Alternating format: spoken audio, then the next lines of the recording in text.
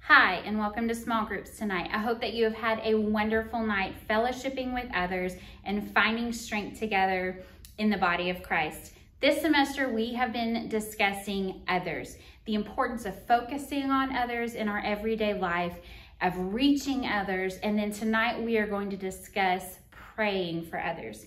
I want to direct your attention tonight to 1 Timothy chapter 2, verses 1 through 4.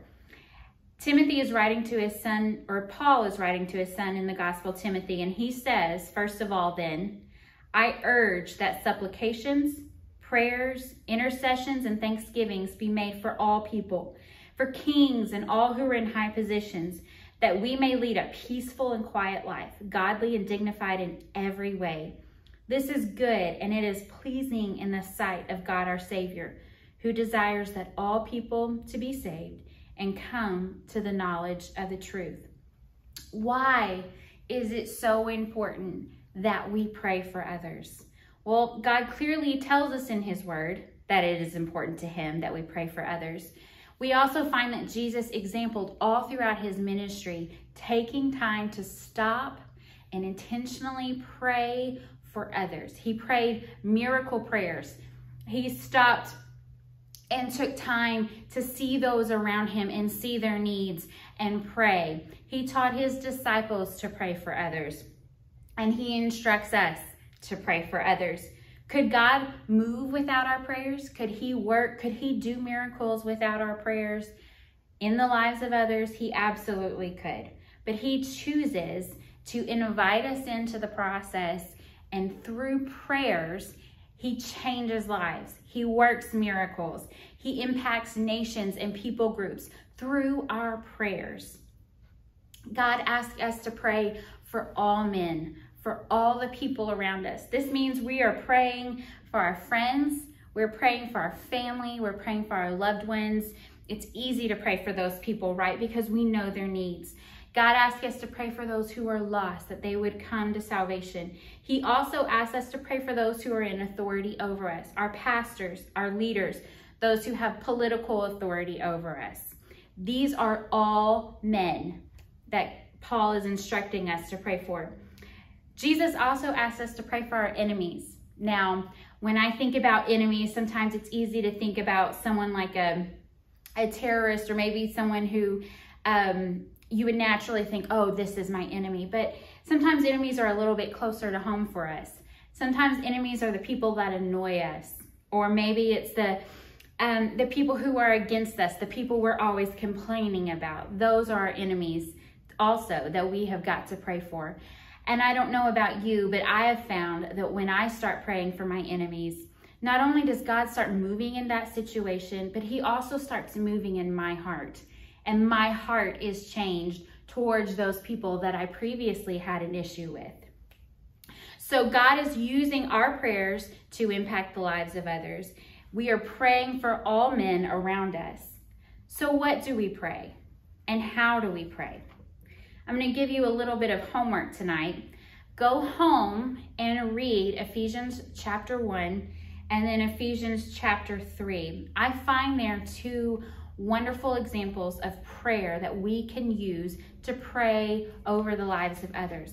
Paul is getting beyond sometimes those surface issues of prayer that we find requesting prayer for, and he starts digging into what's underneath that prayer.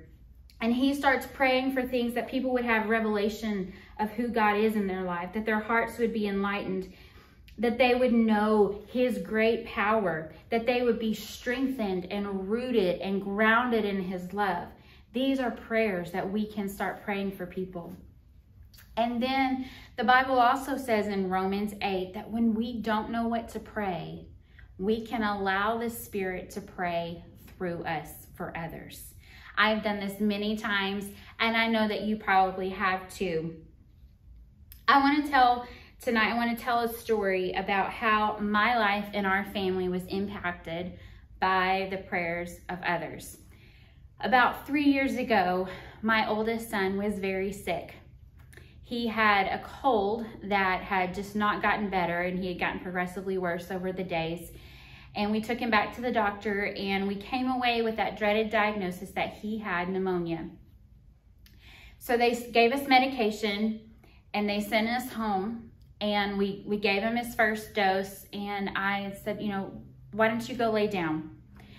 And I was working around the house trying to get things picked up, and I just had that nudge to kind of go back and check on him. So I went back to his room, and he was laying so lifeless on his bed. It truly scared me. And he was pale and blue, and he was really struggling to breathe. And I knew this was a serious situation. My husband was already on his way home for lunch, and I absolutely panicked. I absolutely panicked that moment because I knew that we needed to get help. I couldn't remember how to call 911. I couldn't remember how to call the doctor. All I knew to say was Jesus. And my son was laying in front of me, struggling so hard to breathe. And it was just such a helpless feeling. I have a medical background, and I know you're not supposed to panic, but I did panic. And while I was struggling, I looked down at my phone and I saw the name of a friend. And I pressed her name, I called her, and immediately she came on, and I told her, Odin is struggling. I need you to pray right now. He can't breathe. We're gonna have to take him to the hospital. I need you to pray. And so I put her on speakerphone, and she started praying. She was truly touching God on behalf of our family.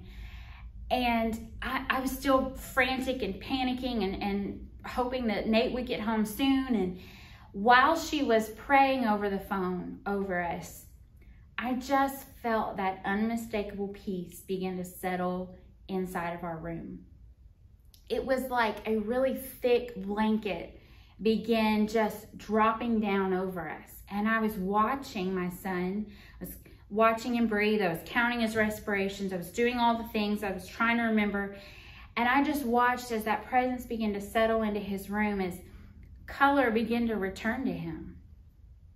And I could see him take a really big deep breath, and all of a sudden, just that ease of breathing. He stopped struggling for every breath.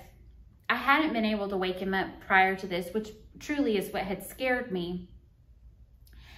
And I could see him start to stir, and I knew he was coming back around. And about that time, my husband ran into the room, and I was trying to explain to him what was happening. My friend is still praying on the phone. I'm trying to explain to him what's happening, and I'm so panicked about all of this, and I'm watching life return to his body. And I hear this, Mama, Mama, Mama. And I'm like, hold on, let me tell your dad about all of this. And I hear the voice again, Mama, Mama, Mama. Hold on. You know how you do with your kids. And I suddenly stopped, and I realized, you know, I hadn't been able to wake him up just a few minutes ago, and now here he is. He sat up in bed, and he asked me for pizza. And I knew we had turned a corner at that point.